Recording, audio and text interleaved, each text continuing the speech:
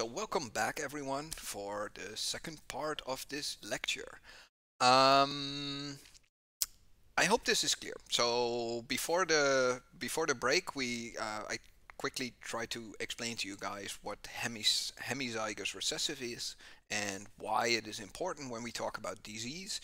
Because a lot of, well, not a lot of diseases, but some diseases are located on the X chromosome, meaning that as a male, if you get the X chromosome which is broken from your mother, and then you will always pass it along.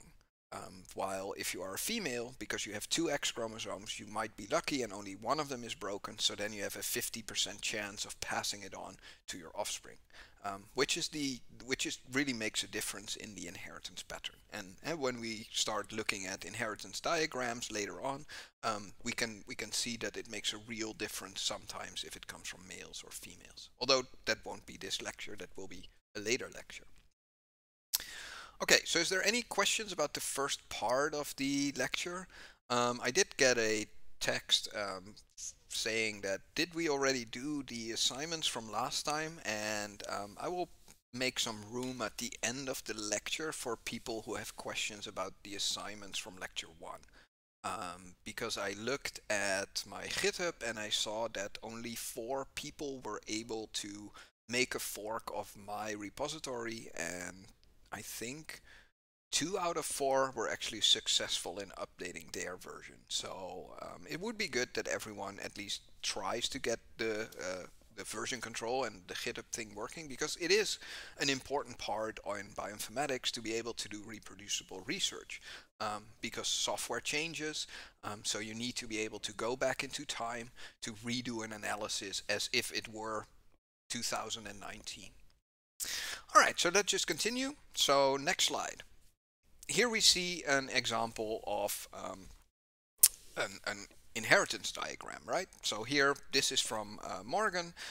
It's a kind of restyled one because the original one was drawn by hand. But here we see the experiment that we just showed, right? So the experiment that we just showed was we have females who have white eyes and miniature wings. So they on one chromosome have a W and an M gene, and on the other chromosome they also have a small w and a small m. And of course we have wild type males, so the males have a W plus allele because they are wild type, so they have a normal eyes and they have normal wings. And of course we have this little bar underneath, and this means that there's the Y chromosome, so they are hemizygous, so they only have one copy. So that's the way that you would write it down in genetics, right? So then when they did this cross, then they observed indeed that the individuals coming out were wild type females, but all of the males had white eyes and miniature wings. And that is of course because every male gets their X chromosome from the female, so all of the males get a W and an M, and they have a normal one. While here, the females, they get a WM chromosome from the mother, but they always get the W plus, M plus chromosome from the father. And since this is a dominant phenotype, they will look like wild type Drosophilas. So what happens now when we start crossing these animals, right? So this is the F1 generation. So if we take these wild type females, who are not really wild type, right? Because they have 2 different copies. It's just that one of the both phenotypes are dominant. So when we cross these wild type females to the males that we get the F2 generation. So in the F2 generation, something interesting happens, because now we see all of a sudden an explosion of variants, right? So we see that we have wide-eyed miniature wings individuals which are female. We see that we have males again which have wide eyes and miniature wings. We see that we have wild-type females, wild-type males. We see that we have wide-eyed females who have normal wings, and we see that we have males who look the same, so they have white eyes, normal wings. And we see that there are the other situation where we have wild type eyes and miniature wings, right? So there is some breaking up going on, and this is due to recombination, right? So now we can just start counting, right? Because in this case, we can define if the animals look like the parents, right? Because these look like the father and these look like the mother. So we call them parental phenotypes. We also have animals which have one feature of one parent and a feature of the other parent, right? So they have recombined. So we can define these as the recombinant phenotypes, right? So just looking at the animals, we just classify them based on their phenotype. So when we add up the numbers here, right, and these numbers are just an example, I think they are actually the real numbers from the original experiment, but what we observe is that in total we have 750 animals who have white eyes, miniature wings. We see 791 who are wild type. Then we have individuals who have recombined, and we see other individuals which have recombined the other way. Right, so in total we observe that we have 1,541 offspring of this cross who has parental phenotypes, and there are 900 which have recombinant phenotypes. So now we can actually start calculating the distance between these two phenotypes, right, on the X chromosome. So how do we do that? Well, first off, we calculate how many offspring we had in total, and then we just say, well, 900 out of the total recombined, and then we multiply by 100, and then we see that we have 36.9 centimorgan between the W gene and the M gene. So both of these genes located on X, the distance between them is 36.9 centimorgan, right? Because we multiply by 100, so we have F centimorgan. It's actually 0.369 morgan. But that's why we use centimorgan, because then we get into a percentage, right? So this is the way that we used to build genetic maps before we had any idea of the genome. So in the F2, the most frequent phenotypes for both sexes were the phenotypes of the parents in the original cross. So wide-eyed, miniature wings, red eyes, normal wings, right? So that's this group here, right? So these four types that can occur. Non-parental phenotypes, white eyes with normal wings or red eyes with miniature wings, occurred in about 37% of the F2 flies. And this is well below the 50% which is predicted for independent assortment. Because if these things would be independent, right, if the two genes would be located on different chromosomes, then we would have expected half of the individuals to be recombinant, right? Because the genes would not have been located on the same chromosome. But since they are linked, right, we see that 37% has the non-parental phenotypes, while 63% has the parental phenotypes. We can now say that indeed these two genes are located on the same chromosome, and they have a distance of 36-37 centimorgans between them. Right? So how did Morgan, because Morgan just had this observation, and now he needed to come up with something like how does this happen then, right? So what he proposed is that during meiosis, or during when sperm and egg cells are created, alleles of some genes assort together because they are near each other on the same chromosome. So that's where his theory of chromosomes come in. He then proposed that there is something like recombination, right? So parts of the X chromosome on the mother genome are exchanged with the other X chromosome in the mother. And this does not happen in the father, right? Because the father only has one X chromosome. It cannot exchange genetic material, or it cannot recombine the two chromosomes together. Right, so crossover occurs at the 4-chromatid stage of prophase 1 in meiosis. We know this now, of course, like Thomas Morgan Hunt had no idea about this. And all chromatids may be involved in crossing over as chiasmas form along the aligned chromosome. So that is just how it works in real life, right? So if we get to the 4th stage, and I think I have a picture of that, so let's forget about this last statement for now. But this is the invention that Thomas Hunt Morgan made.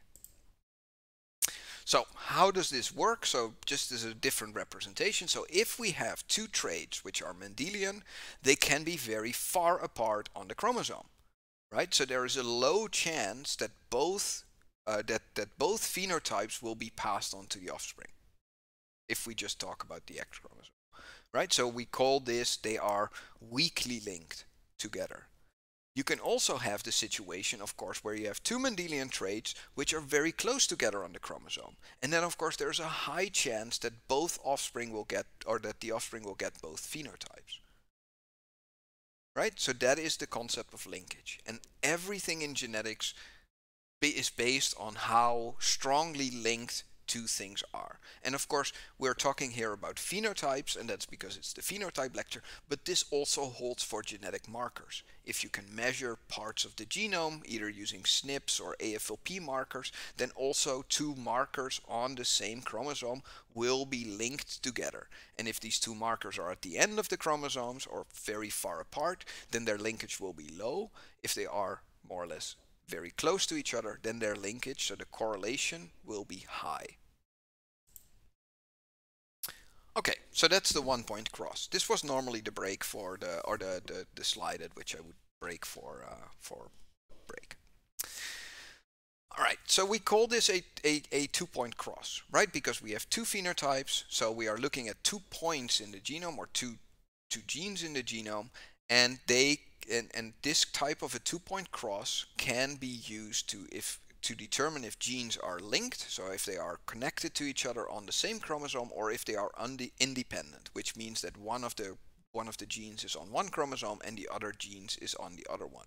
But like we saw, we can also see that it can be used to estimate the distance between two genes. So the typical setup for what we showed, right here we showed the Morgan original experiment, and here this is based on the fact that males actually only have 1 copy and females have 2 copies. But we can do a 2-point cross as well for phenotypes which are on the autosomes. So it's not only sex-linked phenotypes, we can do the same thing for the autosomes. So what do we do then? Well, in a 2-point cross, we take an individual which is heterozygous for phenotype A, we take an individual which is heterozygous for phenotype B, and then cross it with an individual which is homozygous for A and homozygous for B. Right? So it has two small A's, two small B's, while the other individual, so the mother is a heterozygote, while the father is homozygote for both phenotypes. And then we set up the 2-point cross, so we make like before, so we mate them together. We get the F1 hybrids, right? So the F1 hybrids, they have a mixture of the two phenotypes, and then we cross these two hybrids with each other, generating the F2 population, and then we use the observed parental phenotypes, we use the observed amount of parental phenotypes versus the observed amount of recombinant phenotypes. So what do we calculate? We calculate then the amount of recombinants divided by the total amount, and that is the genetic distance. So 17 map units in this case. So you can look at the cross here in more detail. But it follows the exact same strategy as the original cross from Morgan. But of course, Morgan didn't use a homozygous individual. Morgan exploited the fact that his two phenotypes were located on the X chromosome. So 2-point cross allows you to do two things: determine if a gene is on, or if two genes are on the same chromosome, or if they're on different chromosomes. So, and when we talk about genes in point crosses, we actually mean phenotypes, right? Because we are only talking here about Mendelian phenotypes. So the phenotypic effect, there has to be an observable difference between individuals having AA versus individuals who are small a. And this difference needs to be clear, right? If there's no real difference in the phenotype, so to speak, then we cannot do this. So here actually we see a 3-point cross, right? So it's the same structure again. So we have one individual. So here we're not just having 2, but we're having 3. So it's the same thing again, right? So we're just crossing them. Then you cross the offspring together. You generate the F2 population. You see how many there are which have phenotypic differences observable as the father or the mother. But in this case, of course, we cannot see the difference. So it's just a little example. But so we are talking about phenotypes, and these phenotypes need to be Mendelian, and the difference needs to be observable. So either qualitative or quantitative, we need to be able to measure this distance. And that is very important when you start doing this mapping using phenotypes. So I just showed you guys this, so just to show it a little bit bigger. So here again we have three different genes that we're looking at, or two in this case. But in the end, you just determine how many parental phenotypes you have, you determine how many recombinant phenotypes you have, and then you just calculate the number of recombinants divided by the total amount of offspring that you generated, and then based on this you can say how far apart two genes are. So we'll just look at the PowerPoint later on and try to figure it out. You can also make the crossing scheme, of course. So besides the 2-point cross, what we also use a lot is a 3-point cross. So in a 3-point cross, we have 3 genes instead of 2. So this can also be used to determine if these 3 genes of interest are linked or if they are independent, right? If all 3 of them are on different chromosomes, or if 2 of them are on one chromosome and the other is on another chromosome. But if all 3 of these Mendelian phenotypes that we use for mapping, right, if they are all 3 on the same chromosome, then we get the distances, right? So we can calculate the distance from A to B, we can calculate the distance from B to C, and we can calculate the distance from A to C.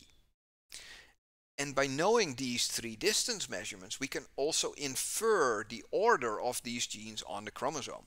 So if it's A, B in the middle, C at the end, if it's B at the beginning, A in the middle, C at the end, or if it is A at the beginning, C in the middle, and B at the end, right? So we can also make an ordering, so we can start building up a map, a genetic map. So using a 3-point cross, you can determine not just the distances, but because you know 3 distances, you can also infer the order. Right, so in a 3-point cross, so typically geneticists design experiments to gather data on several traits in one test cross.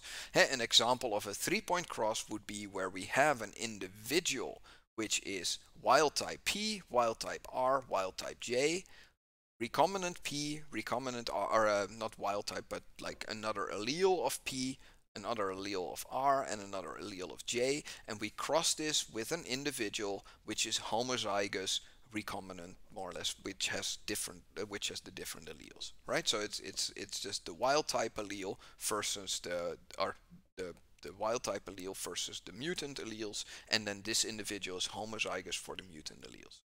Right, so in the progeny, each gene has 2 possible phenotypes. And for 3 genes, there are 2 to the power of 3 is 8 different expected phenotypic classes in the progeny, if they are not too heavily linked, right? If 2 genes are 100% linked, then of course there's only 4, but so the 2 to the power of 3. So how does this look? So this is a 3-point cross, right? So here we have the genes that we're talking about. So here, and I like this representation a lot because I think it's very clear. So we can see here based on so we have 2 chromosomes from the first parent and we have the second parent, and we can see here that we have the wild type allele, we have the mutant allele using different colors, and here we see the same thing again, but this individual is homozygous for the 2 mutant alleles. So here the phenotypes that we're looking at are phenotypes which were studied by Gregor Mendel. So you are yellow, you have an elongated fruit, or you are dry, right? So you're not juicy. And here parent 2 is purple, round, and juicy. Right? So here, of course, the yellow phenotype is dominant over the purple phenotype. The elongated phenotype, so being long, is dominant over the round phenotype, and the dry phenotype is also dominant over the juicy phenotype, right? And we know this because if that would not be the case, right, if it would be an additive effect, then this individual would not be yellow, but it would be a mix between yellow and purple. It would not be elongated, but it would be a mix between the 2. So 3-point crosses are always done on dominant phenotypes, and never on additive phenotypes, because we cannot decompose the mixture, right? So, but when we do the cross, so we take the first cross, so we test parent 1, we cross it with parent 2, we get the F1 generation, We then cross the individuals of the F1 generation with each other, and then in the end we have 8 different types of phenotypes that can come out. Right, so this is just an example. And so here we see the wild type, right? So it's yellow, elongated, and dry. We have the mutant, which is purple, juicy, and round, and then we can have the different combinations, right? And we just have, so in this case we made 500 offspring from the F1, and now we can just count the number of offspring of each of the different types that we observe, and then based on that we can then figure out where these genes are located, because here we can figure out the number of recombinants for the A and B phenotype, the number of recombinants for A and C, the number of recombinants for B and C, and then just divide that by the total number of offspring every time. Right, so the recombination frequency is the ratio of non-parental phenotypes to the total individuals. It is expressed as a percentage, which is equivalent to the number of map units between two genes. And so, as an example, if 100 out of 1,000 individuals display the phenotypes resulting from a crossover between genes A and B, then the recombination frequency is 10%, or we can also say that genes A and B are 10 map units apart on the chromosome.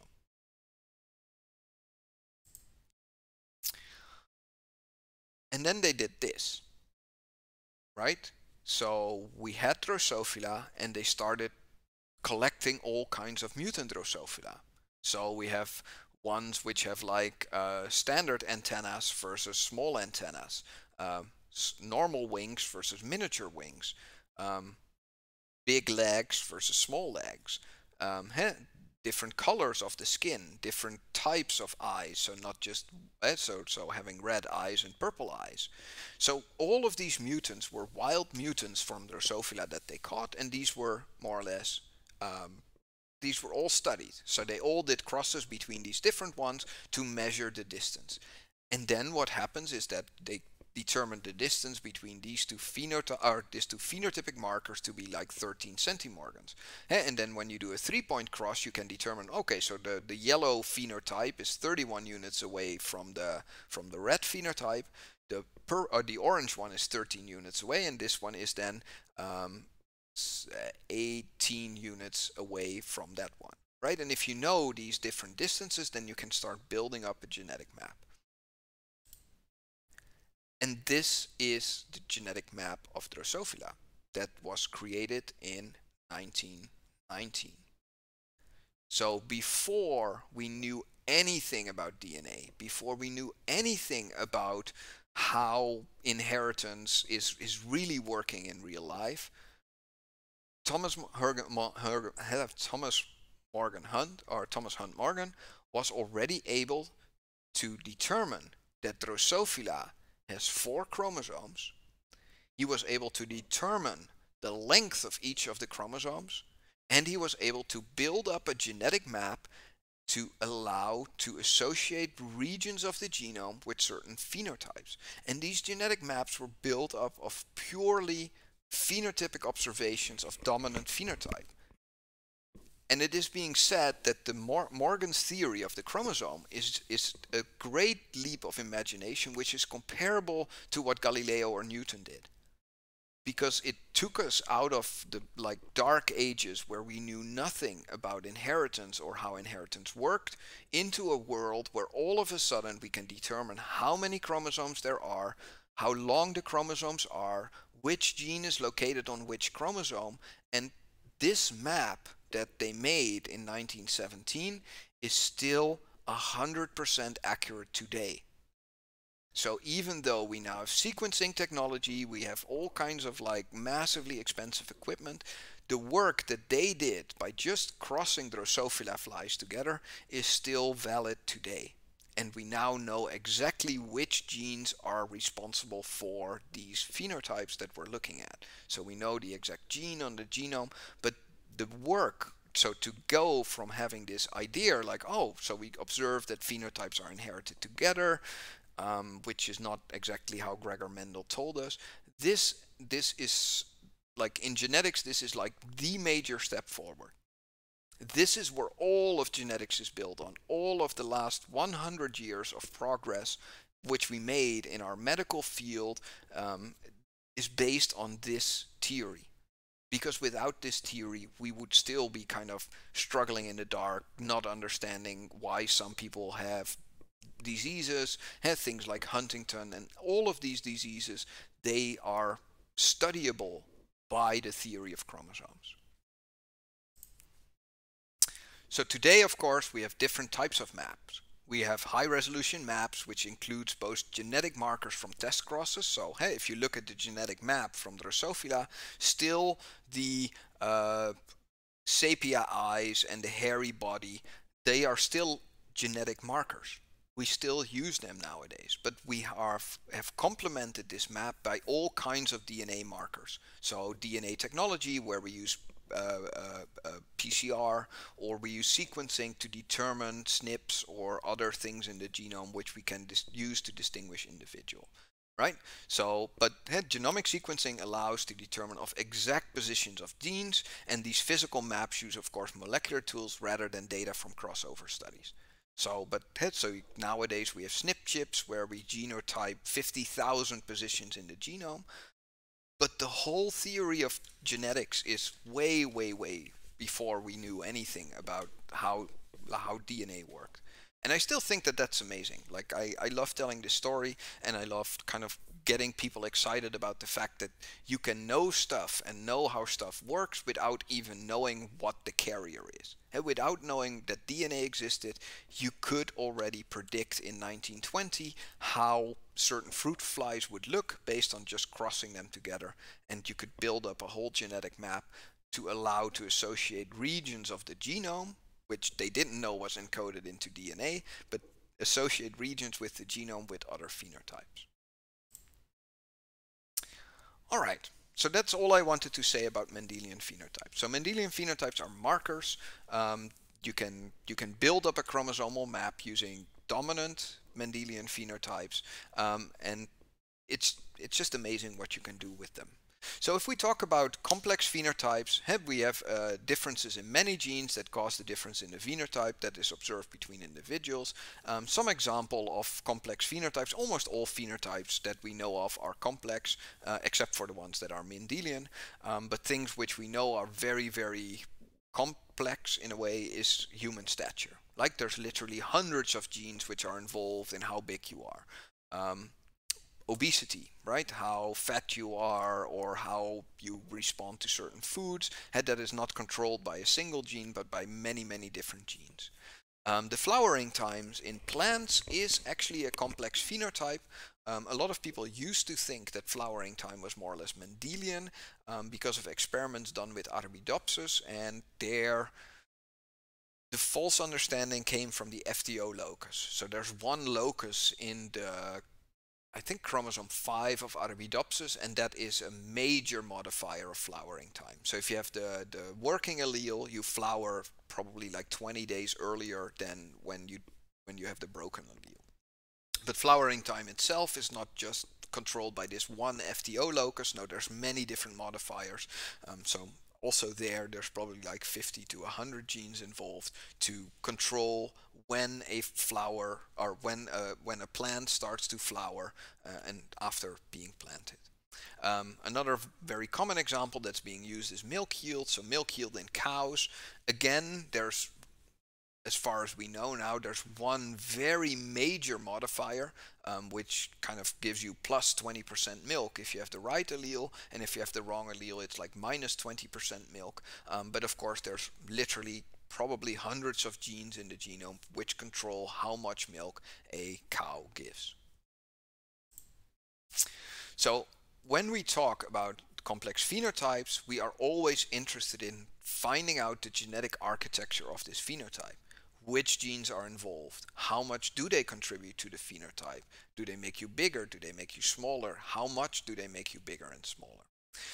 And nowadays we use QTL mapping to study inbred populations, to study these complex traits. So we have a genetic map, we have our phenotype, and then we try to find out where in the genome are the locations, or where in the genome are genes that are controlling my phenotype. And if you do that in an inbred population, right, so in a population where you control who breeds with whom, then we call this QTL mapping. And if we use a natural population, like a human population, where humans are free to choose who to mate with, then we call this genome-wide association. And we will get back to this. We will do QTL mapping, and I will try to teach you guys how to do genome-wide association. So to find which part of the genome is involved in regulating a certain phenotypic observation. And that is actually kind of the biggest part of my work. So the biggest part of my work involves doing experiments, and we mostly do experiments on, so we do QTL mapping when we are using our own mouse population. So we do crosses between mice, we generate populations, and then we measure phenotypes, and then we try to determine which part of the genome is influencing our phenotypes. And we also do genome-wide association in our group here, because we are also very interested in milk yield in cows. So we have done and we have published a lot of studies where we literally measure like hundreds to thousands of cows and try to figure out where the milk yield is controlled, which genes are involved in the fat percentage or the protein percentage. So that is a big part of my job as a bioinformatician. All right, so we're a little bit out of sync with where I had the breaks. So before the break, I told you about Mendelian and complex phenotypes, and about linkage and genetic maps that you can make from Mendelian phenotypes. And after the break, which we won't have a break for another 15 minutes, so we'll just continue, but I will talk to you about like databases with phenotypic information and about how we do statistical analysis of phenotypes. Good. Any questions so far, by the way? Because this is a slide where I normally just wait for you guys, and like, do you have any questions about a 2-point cross, a 3-point cross, about phenotypes in general, about Mendelian phenotypes, about complex phenotypes? Then we can take like a little bit of time to just discuss it, talk about it. So if you have a question or an observation, or just I didn't understand anything from 2-point crosses and I do want to know how a 2-point cross works more in detail, then we can do that. Although the assignments for today will also involve you doing well, not doing a 2-point cross, right, but like looking into the data of a 2-point cross to kind of figure out if you can calculate the distance between two genes based on observations. Good. No questions? That either means that everyone's asleep, or it means that everyone is already like tuned out, or everyone understood and I did a good job explaining it. But I never assume it's the third one. I always assume that either everyone tuned out already, or no one's listening anymore and I'm just talking to myself, which is fine. I do that sometimes as well. All right, no questions. We just continue. All right, so about databases, you're doing a good job. Yeah, well, thanks, moderator. Hey, you got a different icon. What happened? Oh my God, you subscribed with your Prime account. That's so nice that you got Prime.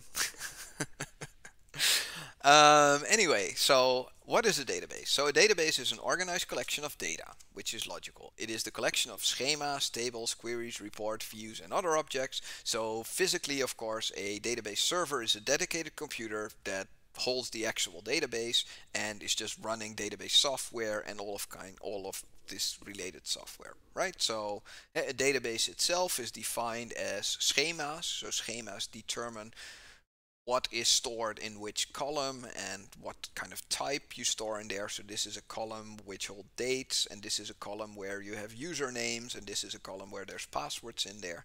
Then you have tables. So tables are like Excel tables with the columns according to the schema.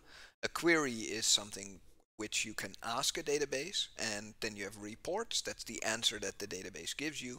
And then a view is more or less a subset of one of the tables. So that is what you are presenting to the user.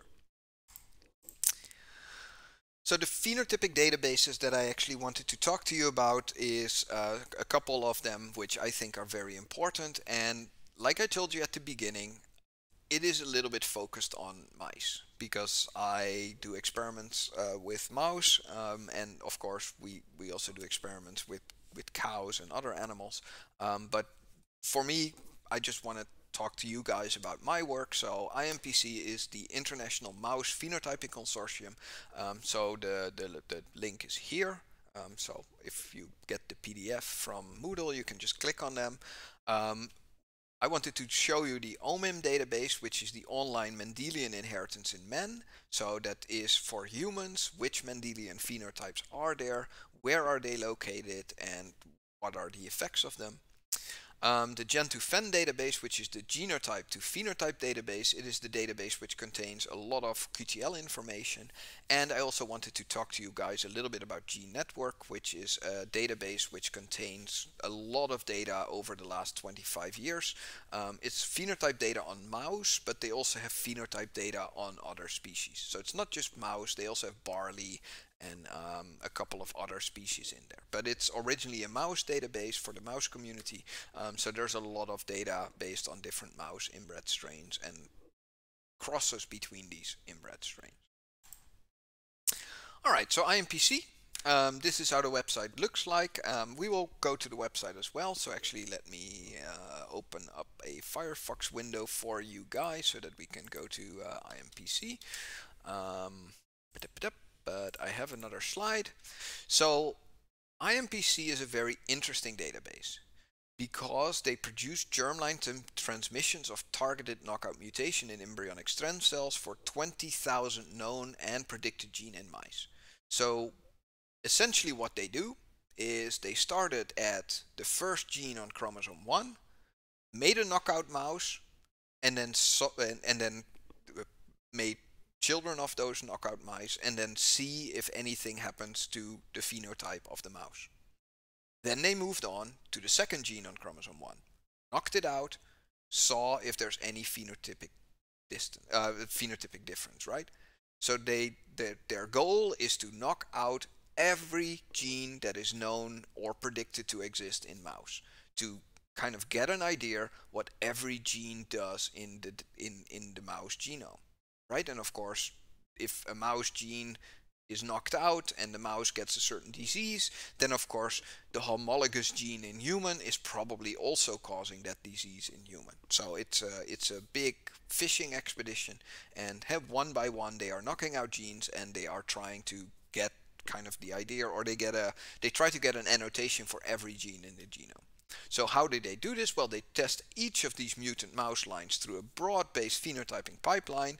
And so they look at all major adult organ systems and most areas of major human diseases. So these mice are more or less auto-phenotyped through a massive system of phenotyping. And the nice thing is, they provide a centralized data center, so they have a big database, and all of this data is available for free, which is just amazing to think about, that the amount of money to just make a single knockout mice, well, it's not that expensive anymore with CRISPR-Cas, but like 10 years ago when we didn't have CRISPR-Cas and we had to do germline transmissions, right? So we used ENU mutants, it was really expensive. So getting a knockout mouse would be like $10,000 to $15,000. Nowadays you can get a knockout mouse for like $2,000. But if you multiply that by 20,000 genes, then we're talking about a database with information which is worth at least 20 million to 40 million euros. And that is insane that they are just offering this for free. So let's take a look at the website. Let me push a button and then you should be able to see the website. So as you can see here, they have 7,824 genes knocked out today, right? If you would have looked like 3 years ago, it would say like 4,000, and it's going faster and faster because of new technologies, because of CRISPR-Cas. It's easier and easier to create knockout mice, and each of these mice have been phenotyped. All right, so question to you guys: what's your favorite gene or your favorite phenotype, because they allow two ways of searching. So you can search by genes or you can search by phenotype.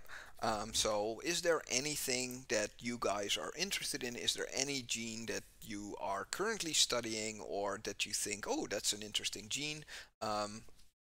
Just give me an example. I can fill in my favorite gene, but that's a very boring gene. I don't even think that they have a knockout mouse for that, because when you knock out the gene, it turns out that mice don't get born. So, but that's my favorite gene. But I want to get just one of you guys, so we can throw it in. And if you have a favorite phenotype in mouse, right? I really want to know what is controlling tail length in the mouse, or I want to see eye color in the mouse, then you can just search for the phenotypes. So just so that you guys get an idea, and I can talk you guys through the different screens that they have. Feeling that everyone's sleeping again. But, it's a little bit of a shame. Come on, people, give me a gene. What is your favorite gene? As a biologist, you should have a favorite gene. Everyone should have a favorite gene.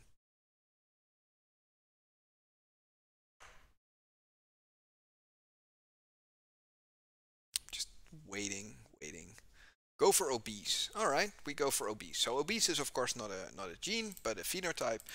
So we can just say, well, obesity, right? So when you search for obesity, it says, well, we don't know exactly what obesity is, because obesity is in this case defined as abnormal body weight, right? So the body weight could be lower, it could be higher. And of course, it knows that obesity is also related to things like body size. I wasn't sleeping, but never thinking about my favorite gene. Yeah. Well, you can just pick one, right? There's 20,000, so the chances of two people picking the same favorite gene are relatively small. So and like you can see that they use ontologies. Like we talked about gene ontology, there is also here phenotype ontology. So obesity as itself is not a official structured ontology, right? A vocabulary which is fixed, so that you can always talk about the same thing. But hey, if we look at abnormal body weight, it says that there's 144 genes associated with this phenotype, meaning that from the 7,000 something knockouts that they made, 144 of these showed a difference in the body weight. So in total, they actually tested 8,185 apparently. And then you can see here, okay, so for example, the ACT2 gene, when it is homozygous in males and in females, when they are early adults, when you knock it out, you decrease the body weight. So, and this has a very, very significant p-value of 0, which means that it's like definitely for sure that this gene is controlling the body weight, right? So, and if we want to know more about this gene, we can just click on it, right? Then you go to the ACT2 data chart, yeah, right? So here we go, of course, because we searched in relationship to body weight and body weight, we already go to the body weight table. So what do we see here? We see that body weight was performed on 445 mice. The chart showed the result of body weights in 25 females and 17 male mutants compared to 177 female and 200 controls, right? So just to give you an idea of the amount of data that is in there, literally thousands and thousands of mice are more or less studied for this project to give us an idea. Right, so what do we see here? We see that there's a testing protocol that they used, a certain testing environment, right? So that's all standardized between different laboratories. The background strain, so there are different types of inbred mice, so they use a certain strain and then compare the knockout to the standard strain. And of course it says decreased body weight, which you already knew. So what you see here is different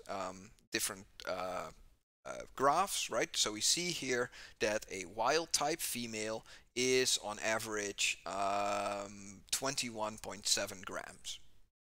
A female where you knocked out this ACT2 gene actually is on average, not on average, but on median has a 17 gram body weight, right? So we can directly know that, okay, so if you knock out ACT2, you will lose 21, so you will lose around 4.7 grams of body weight when you are a female. When you are a male, the effect is a little bit bigger, right? And you can actually see all of the body parameter plots, right? And here you can see the measurements that they did from September 2007, where they measured the triangles. So the triangles here are the wild type females, and you have wild type, or the triangles are the wild type males, the circles are the wild type females. So a lot of wild types were measured. Then they measured even more wild types, and then they started measuring the homozygous knockouts. And so here you can see when the measurements were done. Right, it shows you a summary table. It shows you that there's a massive influence of this gene on the phenotype, and they also show you which statistics they used, and you can actually get access to all of the data. So you can just download all of the body weight data done on the males and on the females. And this is a massive resource. So if you want to know anything about your phenotype of interest, and of course this database, since it is mouse, if you're interested in flowering time, of course you're not going to, it's not going to work, right? Because mice don't flower, or not really. But any phenotype that you might be interested in humans, they will have some genes. So if you ever have to write a master's thesis and your master's thesis is about obesity, then this database can help you, give you a list of genes which might be involved in obesity, and not just that, but it generally also provides the data to you, so you can redo the analysis yourself, or you could look at other things. Right, so if we just go back to the ACT2 gene, right, so not just the body weight, then we see here the summary of the gene, and of course the gene does not only control body weight, right, it has a significant influence. So here with the little phenotype summary using the nice pictograms, you can see which ones are significantly affected, which were not significantly affected, and which were not tested yet. So if we just hover over it, we can see that the skeleton, if you knock out ACT2, is significantly affected. But for example, the limbs, so the digits or the tail, it doesn't have a significant influence on that. It's a perfect database to get a little bit of an overview of what's going on with my phenotype, or what's going on with my favorite gene. Right, so my favorite gene, or not so much favorite gene, because is actually BBS7. So we can actually search for BBS7. So BBS7 is one of the genes that we study a lot, because one of our mouse models has very likely a kind of mutation in BBS7. We work on a mouse model which is called the Berlin fat mouse, and the Berlin fat mouse, like the name already says, is fat. It's really fat compared to a normal mouse. I will probably show you guys a couple of pictures about that as well in later presentations. But BBS7 is the gene that when we did QTL mapping, so we did show the fat mouse. Yeah, and then I have to look at a picture of the fat mouse. Let me get you guys a picture. Since it's 3, I will actually stop the recording. So for the people watching it on Moodle, I will see you in part 3 of the lecture. And you're not going to see the Berlin fat mouse. So you will have to wait until the next lecture.